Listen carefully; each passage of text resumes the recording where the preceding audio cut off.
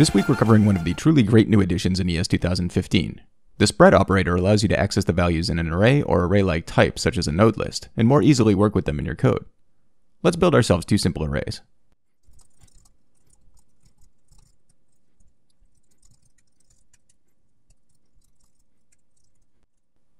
If we want to combine these two arrays, we can't just do the following.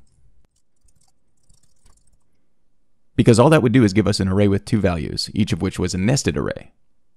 There are a variety of approaches to combining arrays in JavaScript, but ES 2015 has made it really easy. Check this out.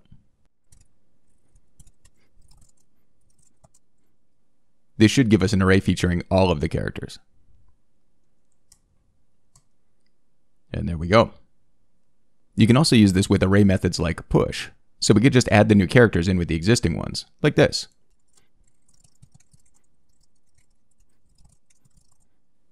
This should give us identical output to the code above it. Yep. You can also use the spread operator to pass arguments to a function in an array without having to use array.apply. Here's an example.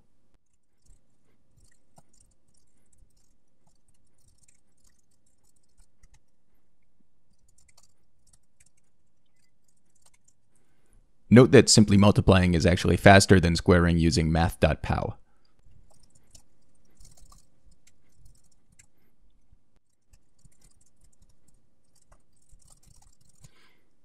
This will give us the third side is 29 units long. And there we go. As you can see, it takes the first entry in the array and matches it to the first argument, the second value to the second argument, and so forth. Any additional values in an array that don't have corresponding arguments will need to be accessed with the arguments object, unless of course you're using the rest operator like we talked about a few weeks ago. The spread operator works really well in a function designed to take an arbitrary number of arguments. For example, JavaScript's built-in math.max, which returns the largest number from its list of arguments.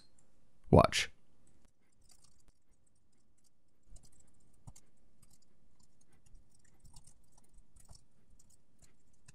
This isn't all that valuable in an array with 4 data points, but if you had 400,000, that would be more useful.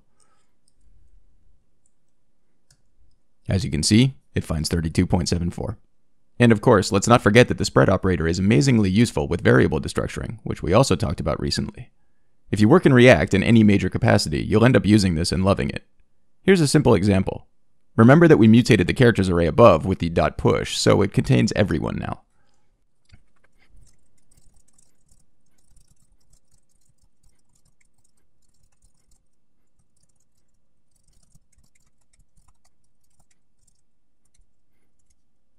Save it. Refresh. And we get Bojack, Todd, and an array containing the others. There are lots more ways to use the spread operator, but this is a pretty good sampling that should give you a feel for how it works. As always, if you want a deep dive, I recommend MDN's topic page on the subject.